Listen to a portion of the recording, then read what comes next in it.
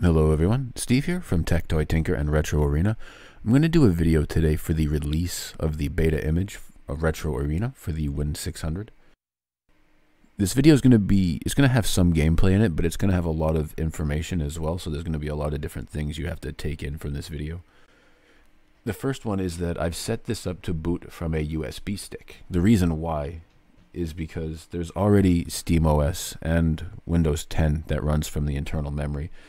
And so there's not really a point in making a replacement OS for the internal storage.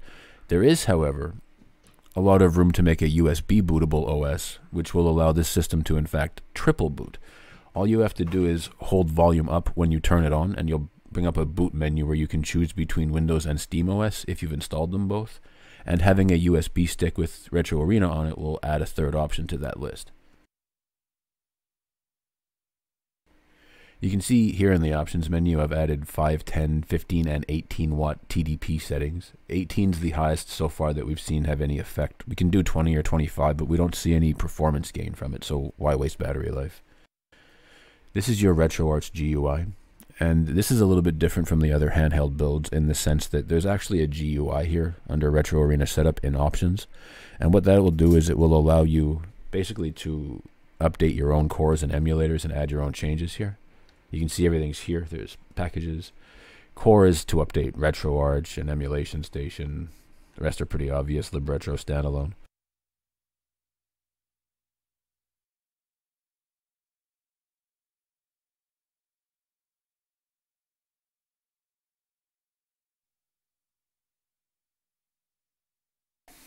You can change how run command works, but I don't recommend you do it if you don't know what you're doing there. You can download your themes from here, regular Emulation Station and all of Hursty's themes. The theme that it includes out of the box is Sweeter Tinkerboard or Sweet Tinkerboard. It's a theme. Hursty made a theme called Super Sweet, and Tinkerboard had a lot more systems than Raspberry Pi, so he had to make a variant for the Tinkerboard that had all the extra systems included. So shout out to Dwayne Hursty for the theme.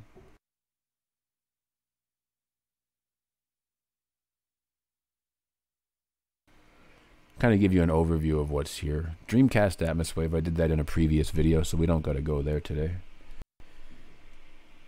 GameCube here should be pretty much set up out of the box. If you want to make any changes, launch the GUI from desktop and make your changes there.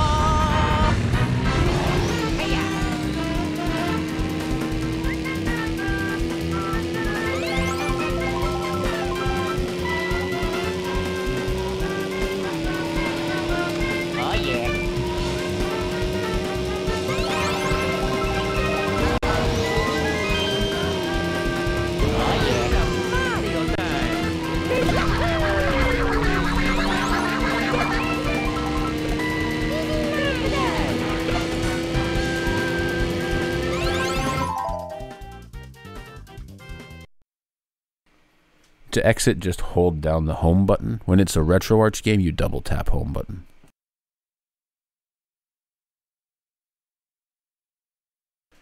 There's still a few things like Lutro, Chilove that need to be added to the theme. I added Megaduck yesterday.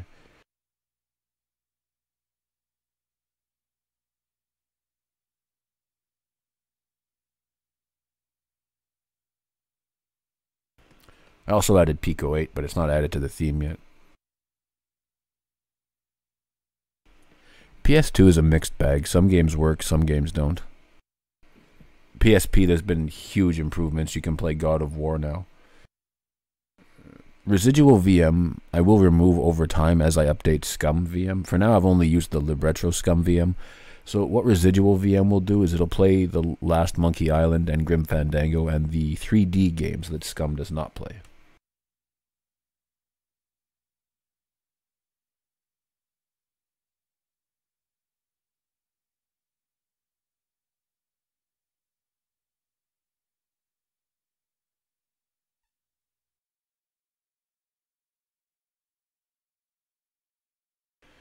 I heard a lot of people saying Saturn didn't work on this, and that's not true. It does so.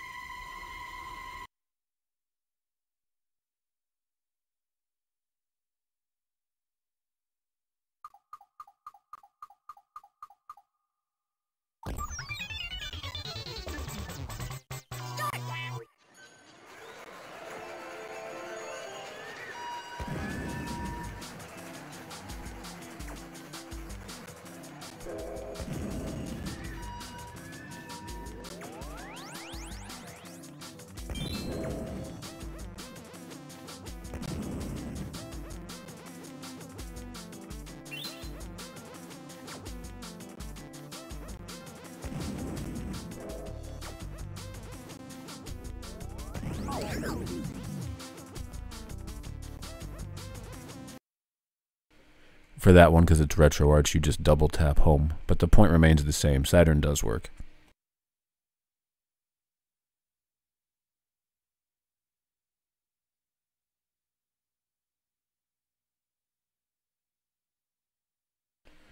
Oozebox and Thompson MOTO. Theodore.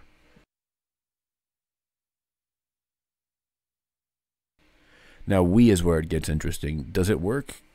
Yeah, some games do. Not every game works. I'm not going to lie to y'all.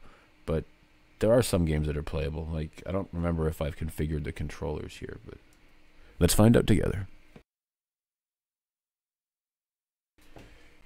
If I haven't, I'll jump out and do it after. Oh, I think I have.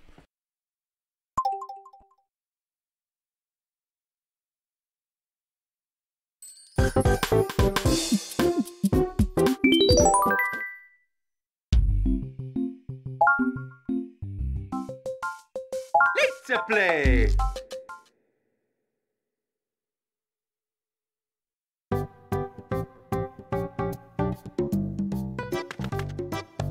Let's go!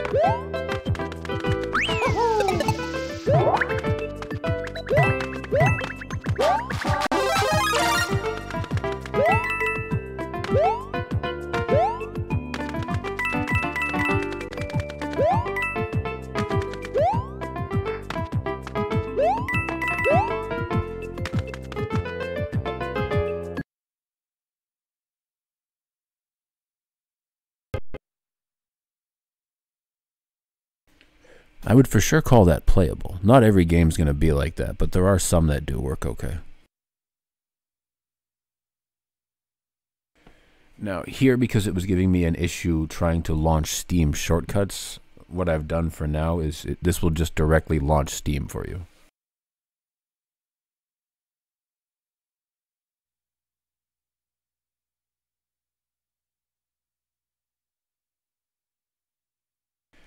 And then for all your Windows-based games using Wine and whatnot, you can directly launch them from Emulation Station here.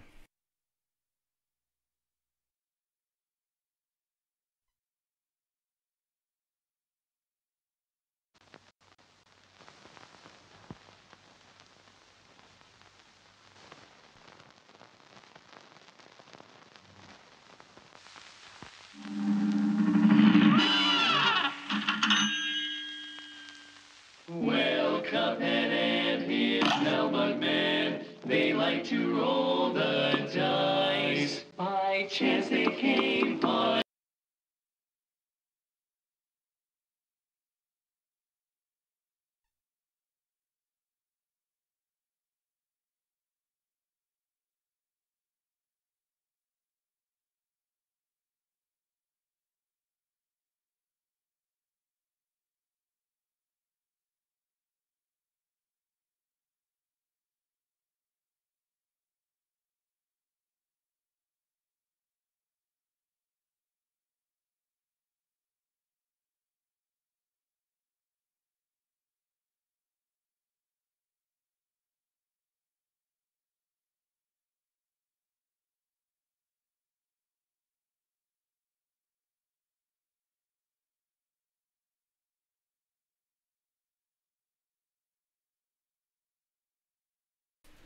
And sometimes that'll happen. I haven't launched the game from the desktop yet, which sometimes honestly does help to run it from there first, which I'll just try it after I leave ES to see how it goes.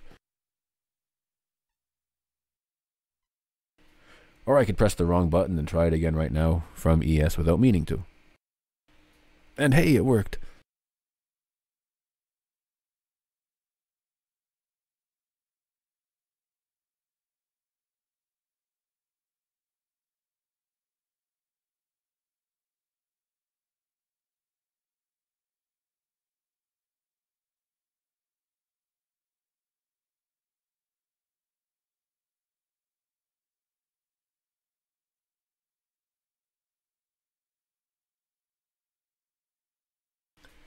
I had pressed Alt F4 to close the game, if anyone's curious why that popped up again.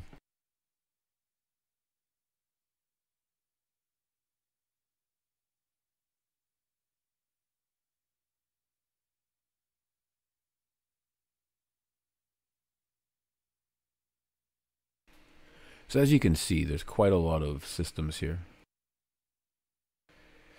It's not in my personal build because I forgot to add the folder to my ROMs folder, but in the public build, Kodi is also included as well. I'm going to go ahead and jump out of Emulation Station here. I'll just show you.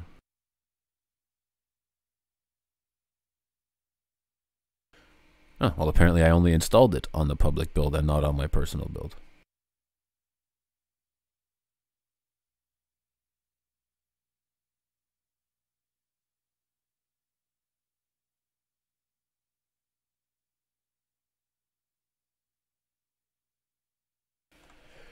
The reason there's a difference is because I work off of one USB stick for the public build, and then I have my own personal stick that I use for testing and adding things to, and then when things work properly, then I add them to the public USB stick build.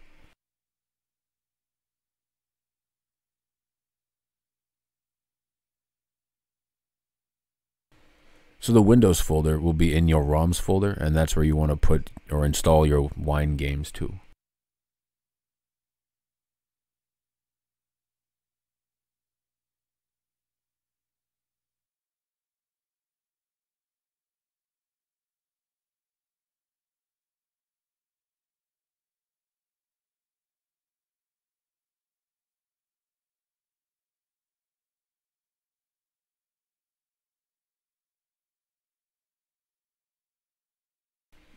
I give up on Hollow Knight for now. I'll play with it later.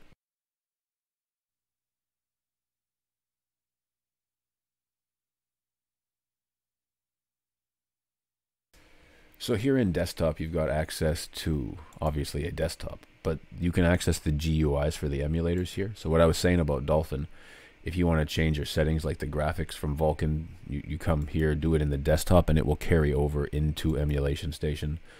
The same is true for PlayStation 2. And I plan to add Melon DS. The games seem to work fine from the cores that are available. However, I want to add the standalone Melon DS anyway. I've never tried Super Meat Boy. I don't know if it runs or not.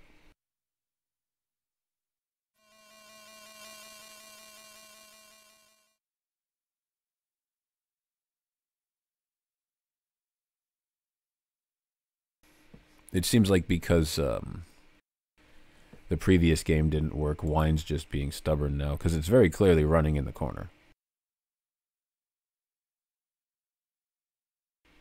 I probably have to reboot to clear it out. Wine's a pretty stubborn thing sometimes.